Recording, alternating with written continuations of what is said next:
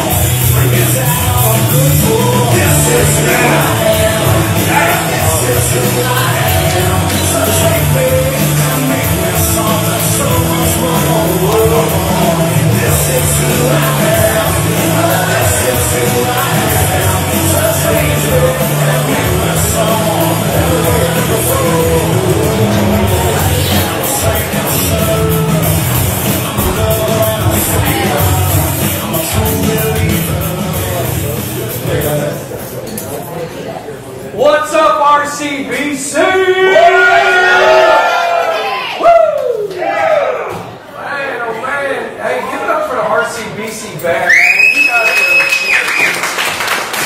are absolutely doing some amazing work, man. Absolutely amazing work. So, excellence does not happen by accident, and coming here early and listening to them all rehearsing and rehearsing again, and just the attention to detail really shines through when you guys are up here on stage. So, anyways, just want to kind of give you guys 2 thumbs up, man.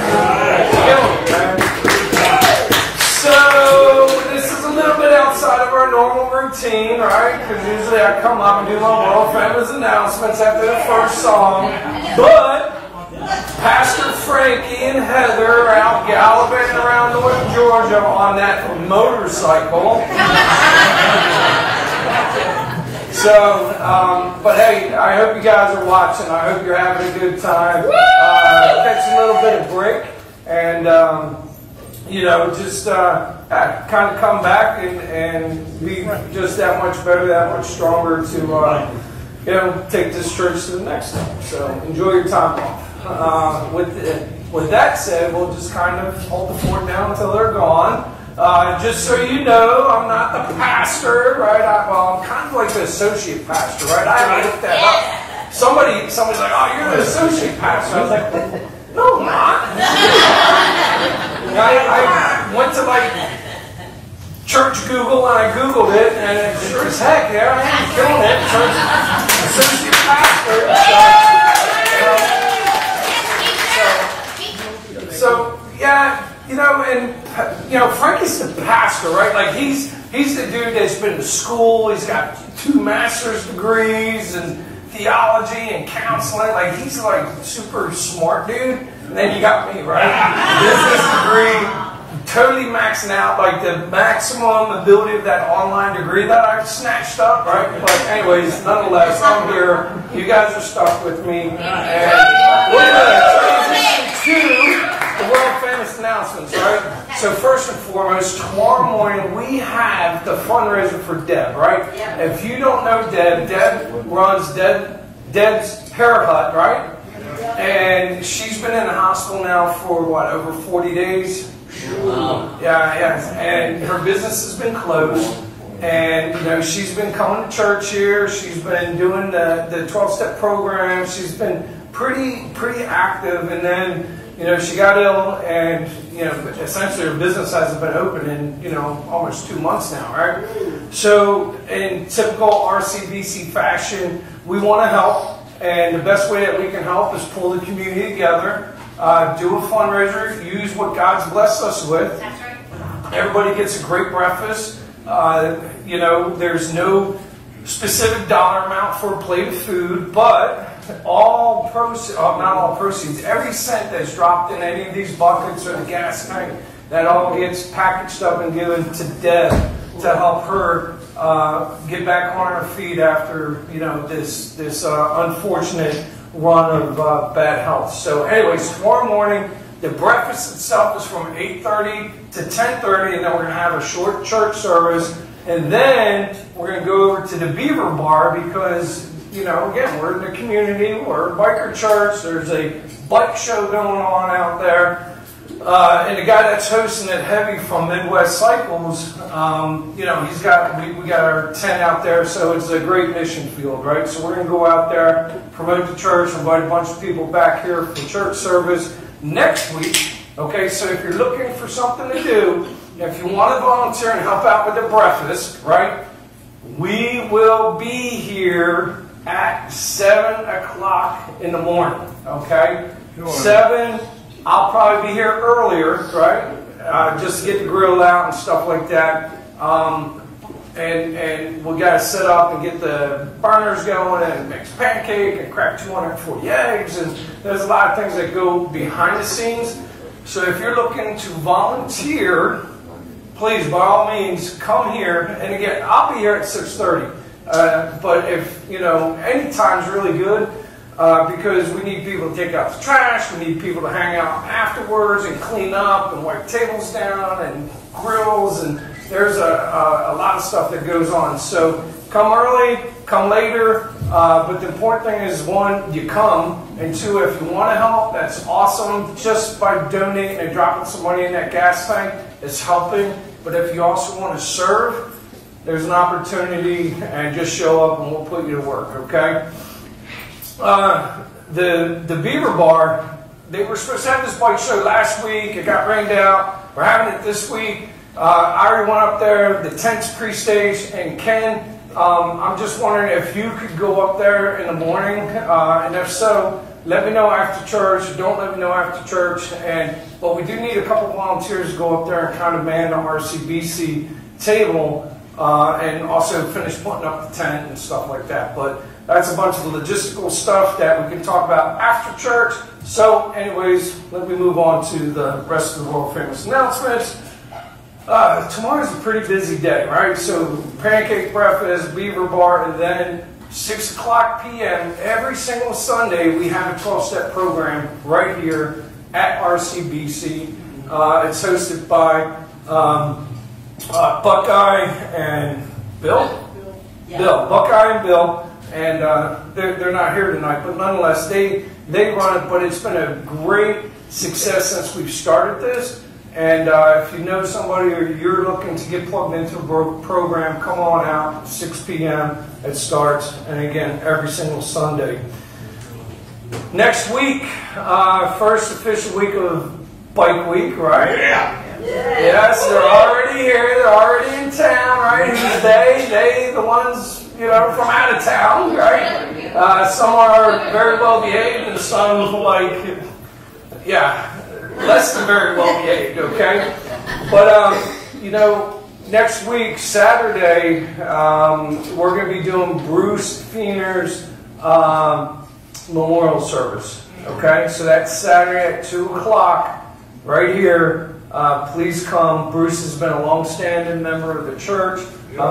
Great individual, and this is, obviously doing a celebration of life for Bruce is something that we do, right? And his stepdaughter's going to be here, and I believe some other family members as well. So 2 o'clock for Bruce. Then the next part of Bike Week really is Willie's on March 7th. That's Thursday. Rcbc's out there, and we could talk a little bit more about that next Saturday. But again, if you're looking for a reason to serve or looking to serve and looking for something to do, going out to Willie's, again, that's our mission field, man. We're bikers. There's a big chopper show going on. Why wouldn't we be out there, right? So anyways, if you're looking for something to do, come on out, and we'll get you plugged in there, and you can help serve. Prayer requests on the tables. We've got 3x5 cards. We've got pens. We've got napkins. Whatever you want. You can write it on your hand. You can text it to my wife. She's back there. Plus, we have a little basket up front inside the foyer. If you got somebody that needs prayer, please write it down, put it inside the basket, and hand it to Jen. We'll pray at the end of church service, and the prayer team will cover it at a later date as well. All right? Tithes, donations. We like to pay our light bill. But you know what? God's been making this thing happen since we've started, 8 years ago or so. And but we do like, we do like to pay our light bill, and we do have to talk about tithe, right? It's biblical, right? It's just one of those things. If it's on your heart to tithe or donate to the church, we have a couple of receptacles in the back, and we got a gas tank up front inside the foyer, and we also have the ability to tithe online. If you go to www.rcbcdaytona.org, just look where it says, I think, giving, and click on that and follow the instructions. So, enough about that. I see a couple new faces, and if you're new here, please sign our wall before you leave. Okay, there's some markers out there, and what we do is we just ask people to sign the walls and leave their mark. The wall's getting a little crowded, but feel free to sign anywhere on this wall, on this side as well. Please silence all your cell phones, because I don't have any corny jokes to say if one goes off. So that's about that for all the announcements. You guys see that up there with the Bible studies And with that said, do me a favor, look to your left, right, front, and back. Give your neighbors a howdy, a head nod, a handshake, a fist bump. Welcome to Daytona, Mike Church. It's glad you're here. Woo! I see you.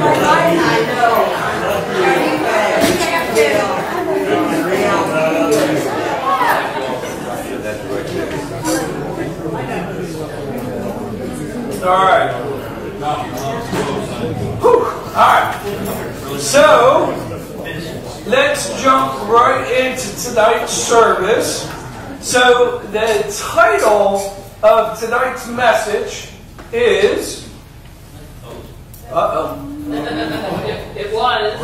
Hey guys, that laptop up there? There we go. Tripping over the truth, right? Tripping over the truth. What does tripping over the truth mean, man? Well, I read a book a couple years ago called The Power of Moments. It was a book written by two brothers named Dan and Chip Heath, right? And they were just, the book was specifically about how decisive moments in people's lives, one specific time, and I know everyone here can sit there and think about a time that they seized a specific moment and things turned out amazing, right? It was like, wow, that was one of those magical moments where I had this vision and insight and something really cool happened. I think also everyone here could probably think about a point in time where it was the complete opposite. There was a specific point in time that you made a decision, right? That you made a decision that had very negative impacts on your life for a significant amount of time, right? Yeah. I'll raise both hands on that one, right?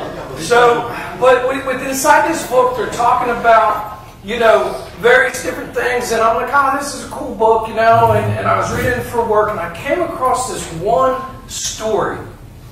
And I'm going to try to weave this story into a very powerful message for everyone, because it's resonated with me, so hopefully it pulls this off, okay? But, the power of moments is this specific moment that I'm going to talk about is going to happen in Bangladesh. So we're going to get to that in a second, okay? But in typical military fashion, before I do anything, I have to tell you guys what the task is and what the purpose is, right? The military, you have to have a task, you have to have a purpose. If you have a task and you have a purpose, you have direction, and you can do some pretty amazing things with very little guidance beyond that, okay? So, the task will be to talk about, and for you all, when you leave here, to know the types of sin. I didn't know this until I started this lesson, so we're going to go on a pretty cool journey, and maybe there's some biblical scholars in here that knew all this, right? Sit back, and I'm sure you're going to learn something too. But there's three types of sin. You got inherited sin, imputed sin, and personal sin, okay? And the purpose, why do I think this is important? Because to help us better understand why we and others sin, right? If we can understand the why behind that, perhaps, just perhaps, we can put something in place to prevent us from sinning. Frankie's talked about guardrails before, right? We put these guardrails up. But if you don't know why or how in depth, how are you going to put up things how are you going to put those guardrails up there to prevent yourself or others from sinning? Okay? We do not sin, so we do not sin so we can become better followers for Jesus Christ, right? And it's pretty cool. I typically have my notes here, and I don't even use this, so they kind of caught me off guard. Good job, guys. You got my notes up there on the screen, and make my life easy. I appreciate it. So, Bangladesh, where is it, right? So, you got Myanmar, right? On the right, you got Burma, Laos, Thailand, Cambodia, and then Vietnam, right? And then on the left, you have India. And sandwiched between them two is a country called Bangladesh. All right? So, Bangladesh's flag, are you guys clicking it or am I clicking it? What's going on? You guys are clicking it? Okay. I'll give you guys a signal. I swear I tested it earlier. So, up to the left, right, that is the Bangladesh's flag. Pretty creative. Big red dot, kind of like the Japanese flag, but with a green background. In Bangladesh, the capital is Dhaka, or Dhaka, rather, Dhaka. The picture below is a picture at nighttime because you pretty much don't want to see it during the daytime, right? But below is a pretty swoopy, probably Photoshop picture of the capital, okay? And what it probably really looks like, next slide, is that. That's what it looks like during the daytime, all right? So why are we talking about Bangladesh, all right? So Bangladesh has a water crisis, okay? The country has about 165 million people within its population, and 68 million have lack of access to clean, potable water, okay? And it's not just the poor people either. This impacts all levels of the demographics within that country. Okay, next slide. So there's a bunch of companies out there. Next slide, please. That work, and not just Bangladesh, but a lot of places inside the African continent. Okay. To bring clean water to remote areas, right? Because could you imagine, like, it doesn't take, I think, like a PhD in health to understand that if you don't have access to clean, potable water, that there's going to be a lot of negative effects throughout villages, poor health, premature death, and a lot of not just surface level illnesses, but deep illnesses, right? So a lot of companies invest millions and millions and millions and millions of dollars into these initiatives to bring clean water to these countries, right? All right, so next slide, please. So you have one big corporation that said, hey, you know what? We're going to change the lives of a village. So before they spend millions and millions and millions of dollars, they did a study, right? They sent a team out there to do a study inside the village and figure out why people are getting so sick, right? And one is, okay, dirty water, right? Well, why is the water dirty, right? Is it the mineral deposits inside the water? Is it sanitation? Is it a combination thereof? And really what they came down to was two things. One, it is some of the mineral deposits. A lot of the wells weren't dug super deep, right? And then the other part is a lot of the water that was coming through their villages, right? The sanitation, right? And I don't know who here has been to other countries, but I'll tell you what, man, I've been to quite a few different countries.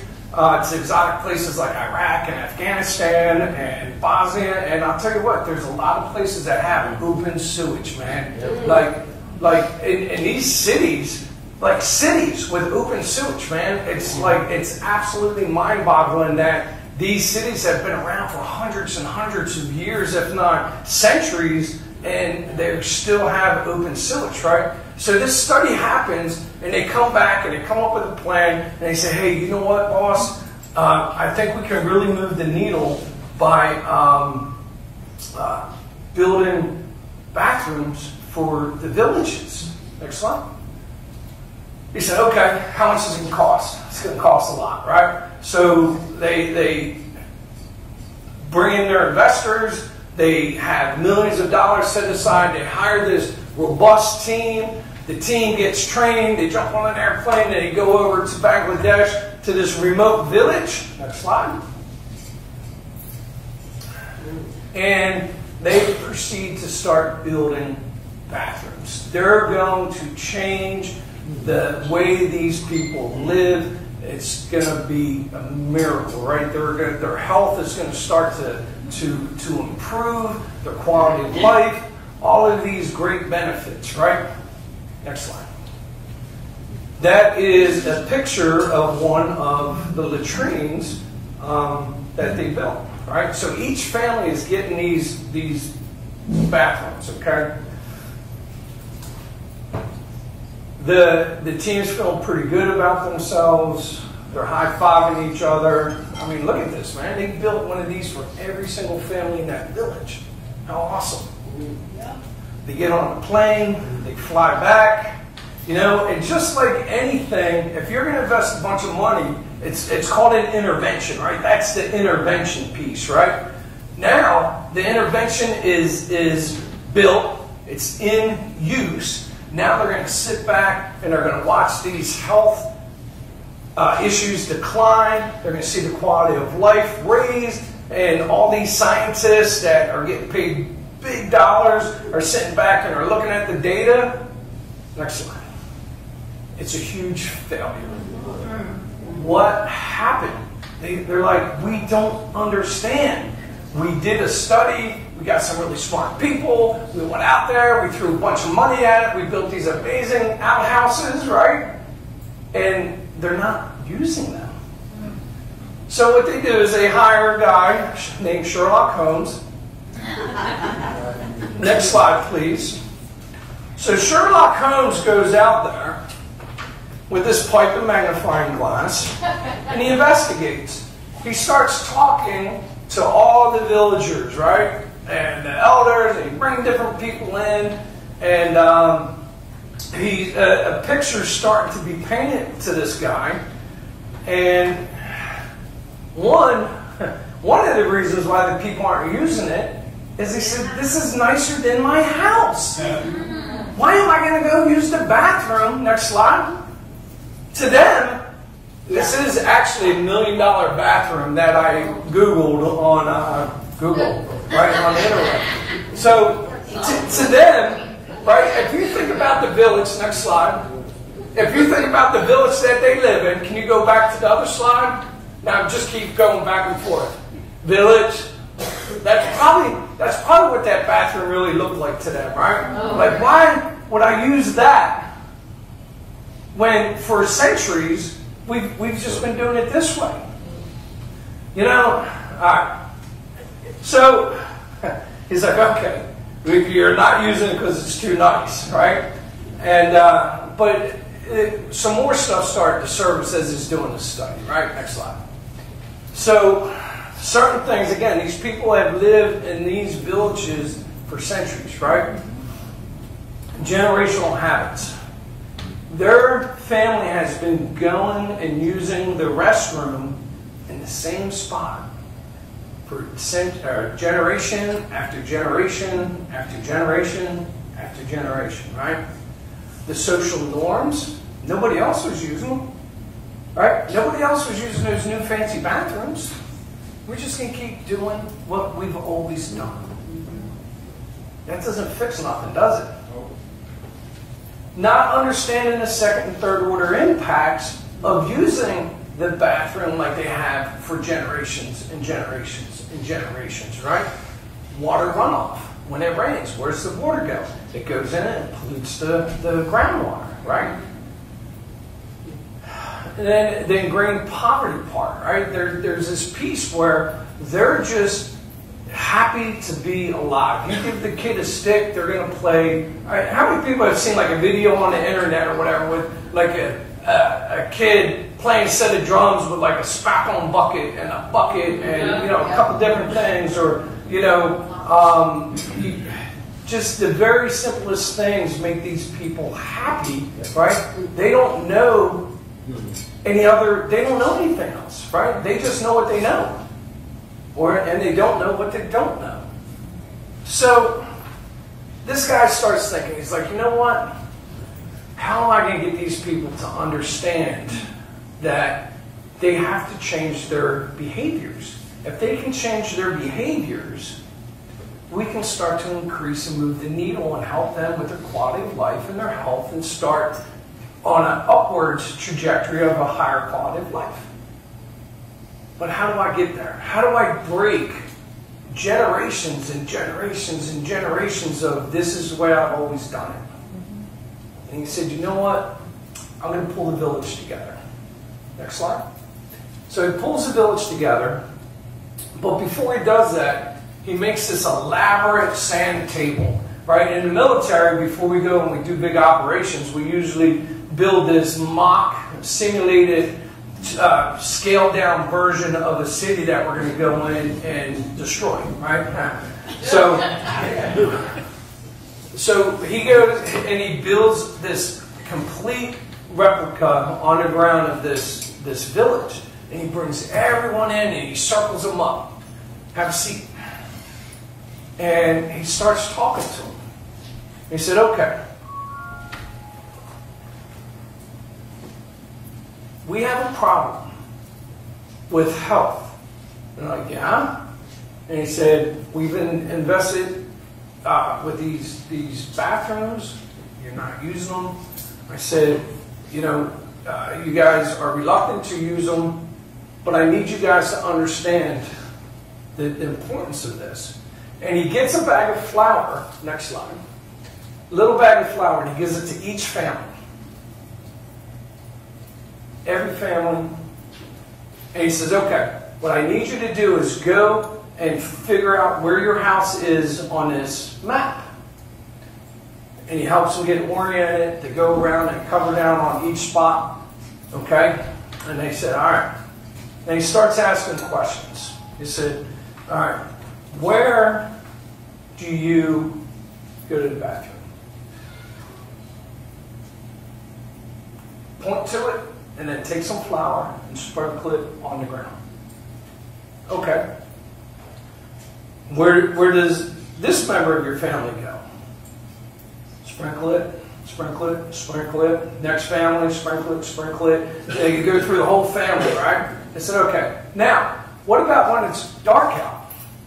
That was during the day. Where do you go to the bathroom when it's dark? Repeats the process. They go through, they sprinkle flour on the ground. They said, okay, what about when it's cold, when it's raining, you know, inclement weather? Mark where you guys all use the bathroom. Next thing you know, you guys can imagine what that map looks like, right? It looks like snow, right? It's covered.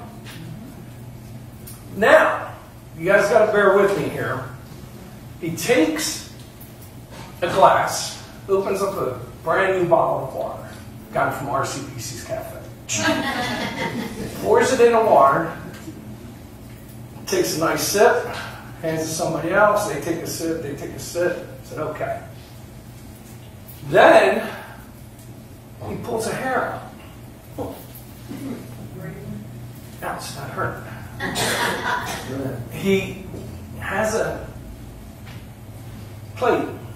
He's got feces on it. He takes that one single hair, and he dips it in the poop.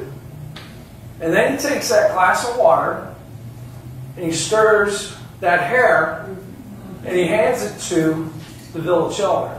He said, take a sip. He said, no. Take a sip. Anyone? Nobody wants to have a sip of water. Imagine that. So, he says, well, one hair in this human feces, and you don't want to drink, you don't even want to take a sip of water. Flies have 6 legs. Next slide. Imagine where your family's going and doing their business, and all these flies, and they're coming in, and you guys aren't going to look at flies the same way after the service. He said, flies have 6 feet.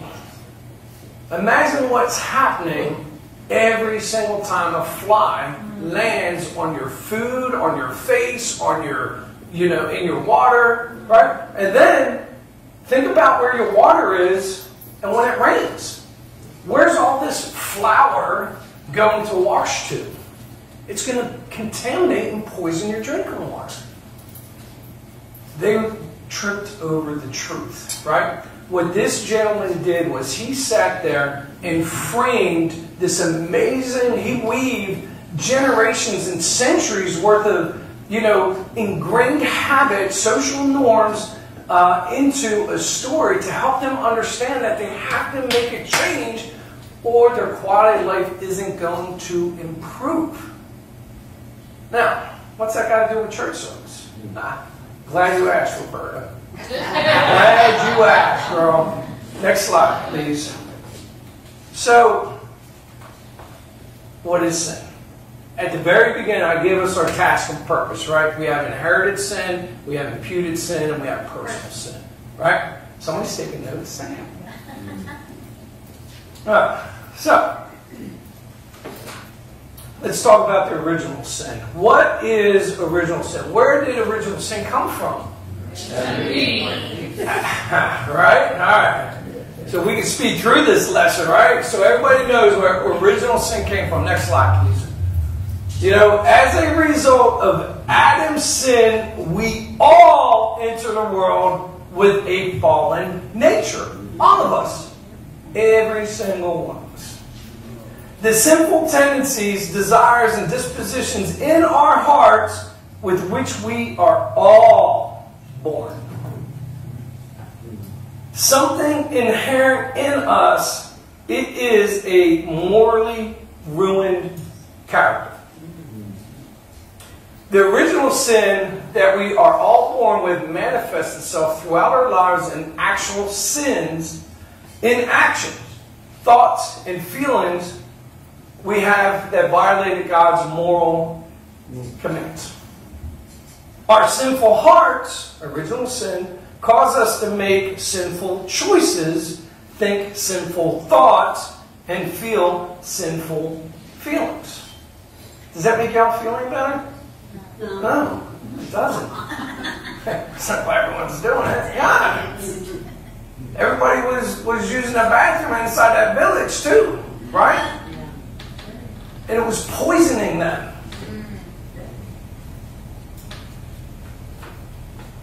So original sin.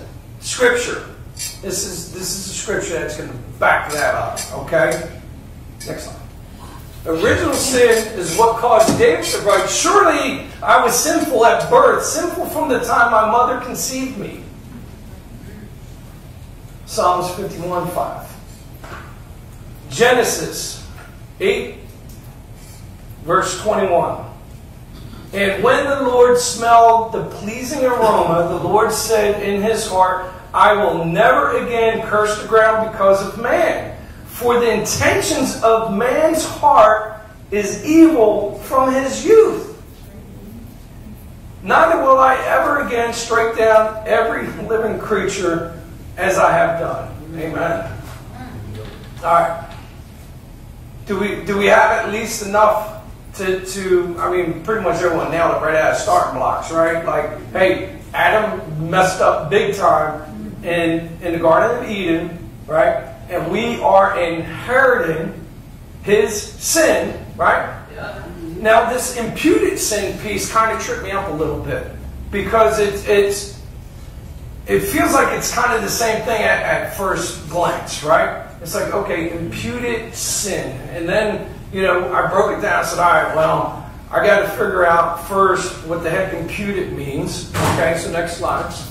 All right. Imputed, in the very first part, says to lay the responsibility or blame for something, often falsely or unjustly, on something or someone else. Right? Number 2, to credit or ascribe something to a person or a cause. Impute. Lay the responsibility on us. Right?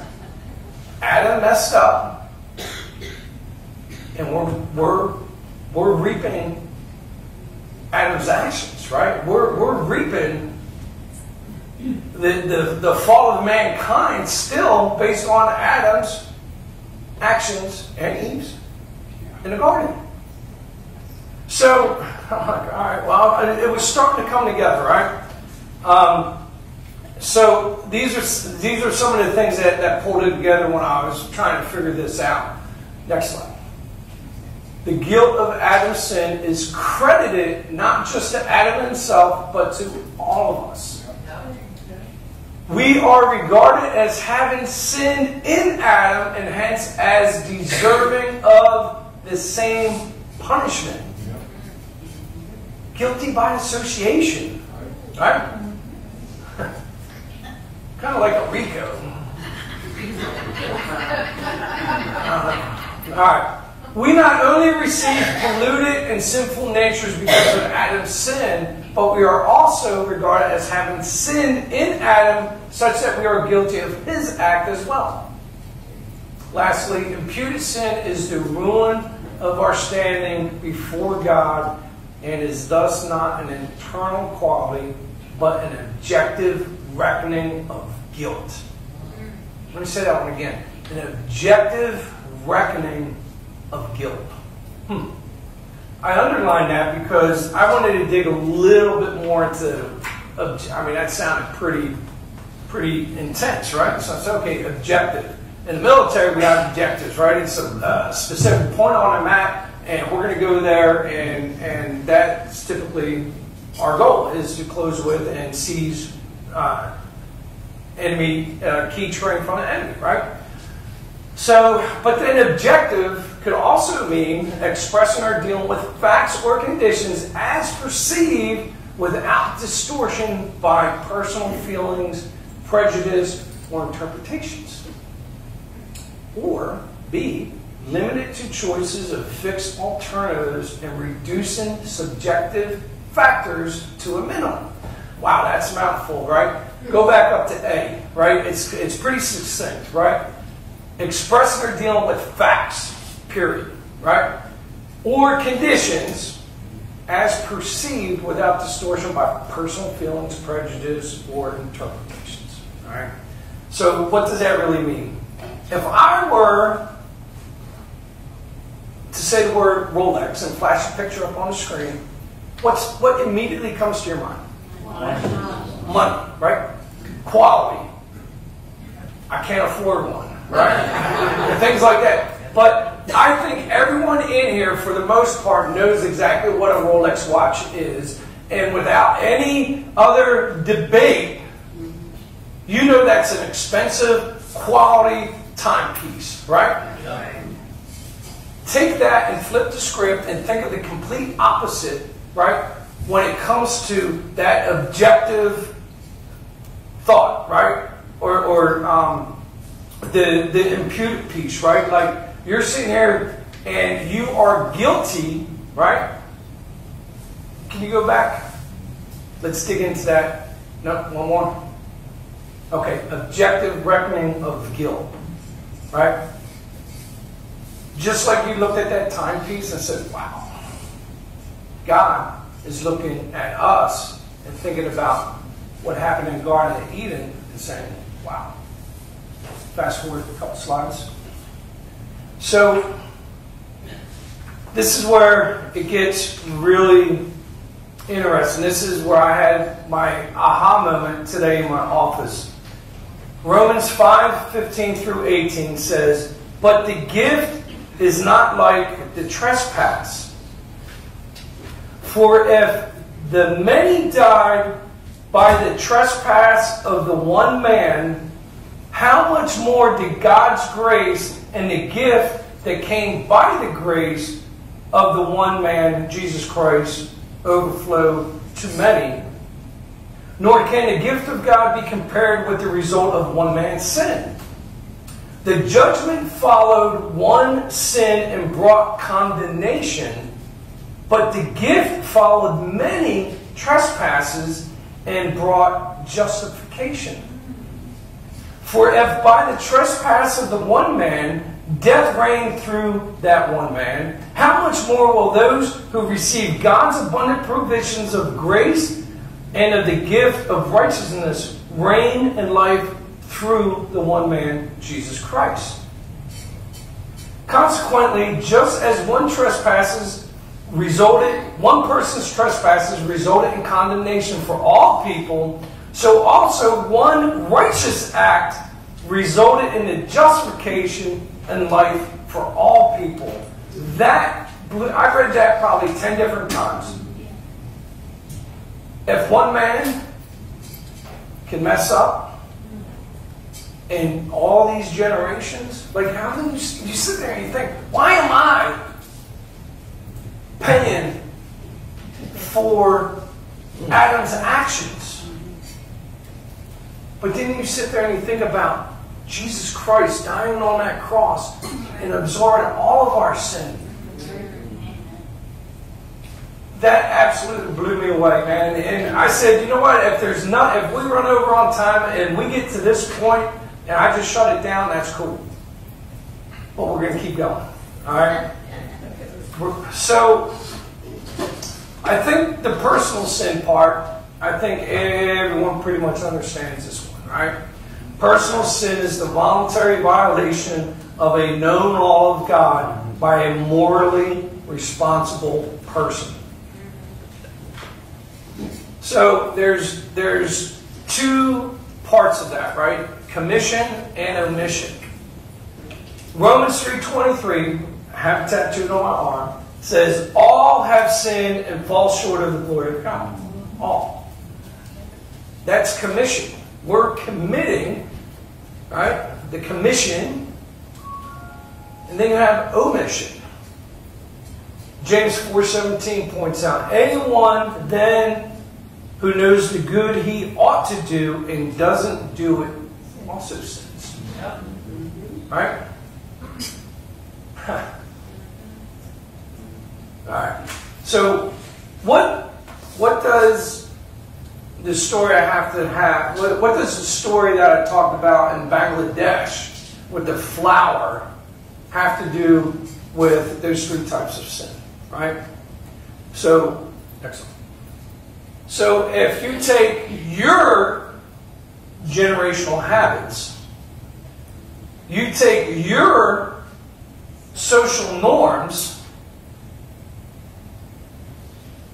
you think about your second and third order impacts, and your mindset, our mindset, right? And you take that flour,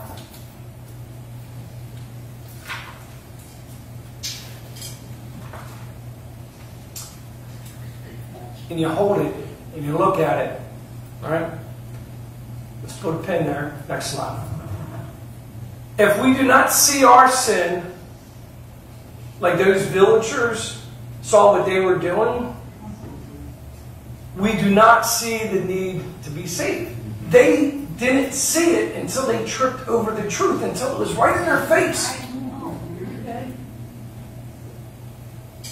If we do not see our sin, we do not see the need for self-improvement. I'm perfect. We can always be better Christians, right? Always.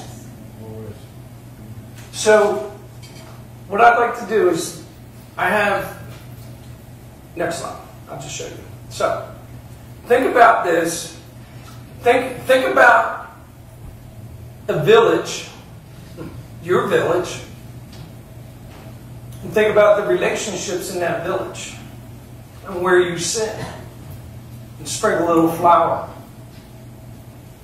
Think about your family, the way you talk to people, the way you treat strangers, your habits, your finances, work, thoughts, desires. Sprinkle some flour where you sin in those areas.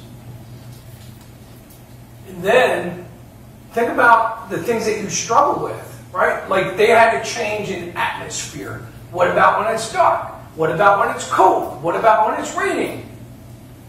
Right? What about when I'm intoxicated? What about when I'm angry? What about when I'm poor? Where's that flower at now? What does your village look like? Does it look like Alaska in the dead of winter? Right? No. We've all sinned. We all sin. But here's the thing. Next slide. We are not sinners because we sin. We sin because we are sinners. Right? R.C. Sproul's, man, when I read that, I read it like, again, 10, 15 different times. I was like, whoa. It's not scripture. But it's true. We inherited Adam's sin, imputed sin, and our personal sin. We are sinners. And sinners sin. Period. So, it's, again, one of those things that if I can help you identify those areas where you have flower in your village, and perhaps, just perhaps, you see that you too can quit poisoning yourself and others, right? Because think about it, that village was not just, it wasn't just poisoning my family, it was poisoning everyone. So Romans 9 and 10, Romans 10, 9 through 10, if you openly declare that Jesus is Lord and believe in your heart that God raised him from the dead, you will be saved. For it is by believing in your heart that you are made right with God. And it is by openly declaring your faith that you are saved. I'm going to make this real easy. Next slide. Please, everyone, let's recite this. Dear Lord Jesus, I know that I am a sinner, and I ask for your forgiveness. I believe you died for my sins and rose from the dead. I turn from my sins and invite you to come into my heart and life. I want to trust and follow you as my Lord and Savior. Amen. So, look, this pretty much concludes. And Jen, if you want to come up, please. So, pretty much on time at 7:35, okay? And I appreciate the opportunity. It is a true blessing to be able to come up here and spend a little bit of time and go over things that, God puts on my heart to share with you all. Because really, at the end of the day, like we say, iron sharpens iron. We can always be a better Christian.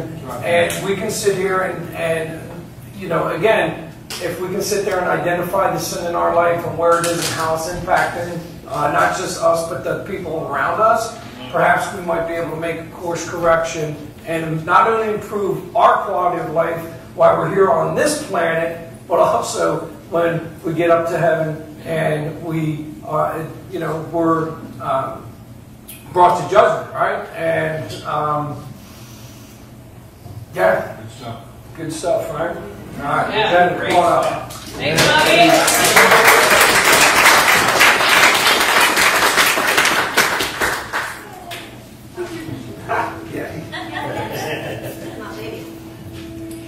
Good evening, church. We have a whole list of people that need prayer, and we have some really heavy prayers. So I'm asking you to get your faith together, to give me some grace. It's going to be some hard ones here, but we're going to pray, and we're going to trust that God's going to hear our prayers, right? Amen. So, Father God, in the name of Jesus, Lord God, tonight we come in the name of your Son. Father God, we have friends, we have family members, we have brothers and sisters, we have loved ones, God, that are calling out to you tonight who need you, Father. Tonight I start with the list, God. We have, God, I'm calling out for Deb. I'm calling out for Marty. I'm calling out for Big Dog. I'm asking you for Rex, for Sandy, for Mama D, for Papa D, for Kyler, for Lexi, for Anita, for Mike, and for Bruce's family. Father, all of those others that are in our hearts right now that may not be here, God. There's some really heavy things going on right now, sickness and struggles, financial situations, Lord, things that can only be corrected by the grace and the power of Jesus. So, Father, tonight we ask you, Lord God, you know every situation in every life that I just mentioned, God, and others that are online, God, that are in our hearts. You know every one of their situations. You know every struggle. God, you know every heartache, every loss, every sickness, every disease, every battle with sin. God, the pain that people are going through, the words that have been spoken. Father, you understand the financial situations, the hardships that people are battling right now. God, the miracles that need to happen right now, this very moment, in the name of Jesus. King Jesus, we call on you, Father.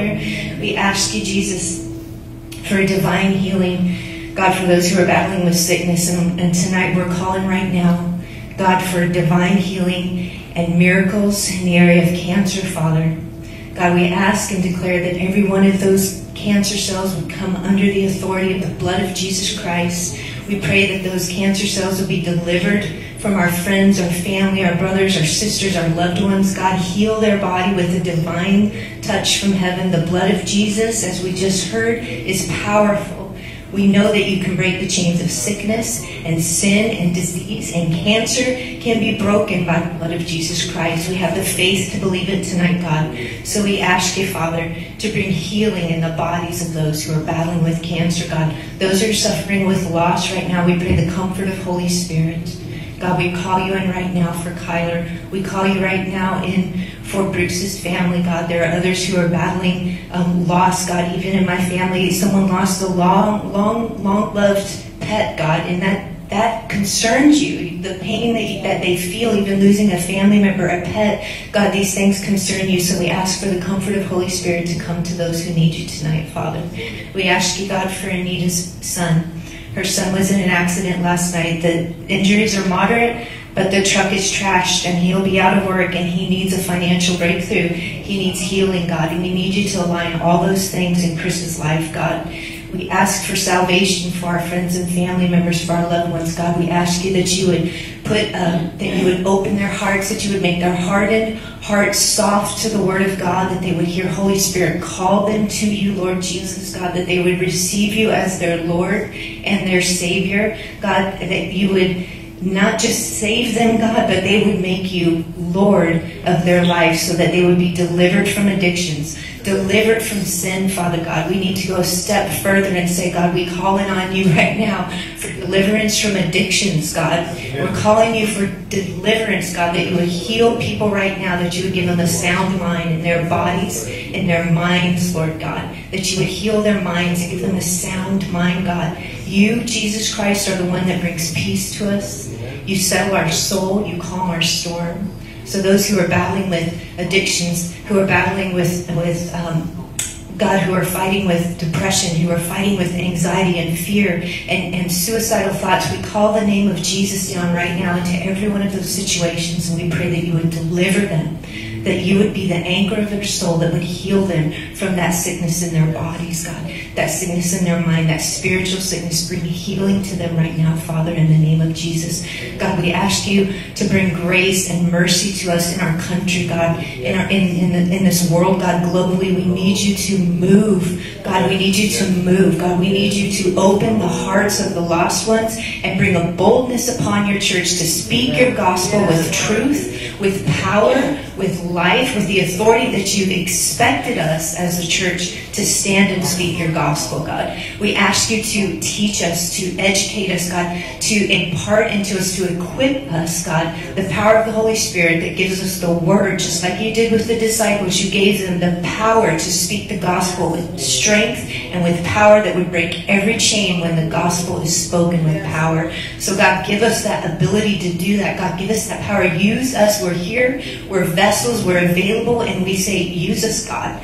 Bike Week's coming, Lord. People need you. They're in a dark, dark place. And so they need to see the light of Jesus Christ shining through your church. And we're here and we're available, God. And we're going out to the mission field. So equip us, protect us. Give us words that would speak right to the heart of those, God, that would penetrate to the bone and the marrow. That's what your word does. So, God, give us the ability to speak clarity, to speak boldly, and to speak powerfully, to break every chain of bondage upon the people that we see, God. You can do that, Holy Spirit. You can do that. We trust you. We ask you to impart us, God, with that wisdom, those words that would see people come to the knowledge, the saving grace, and the knowledge of Jesus Christ as Savior. God, bring revival to Daytona. God, let this be like no other Bike Week that we've ever seen before, God. Take these streets for yourself, God.